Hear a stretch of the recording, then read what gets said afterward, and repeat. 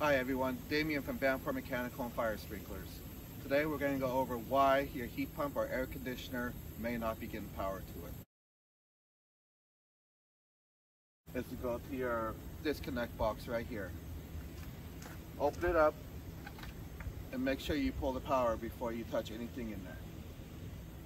Now be careful because you do have power still going to the box, you just don't have power going out. Next, you want to grab your multimeter and set it to ohms to where it reads right here. This little symbol right here is ohms.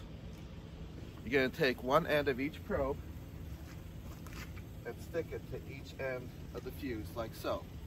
And you're going to read the numbers. If there is numbers, that means the fuse is good.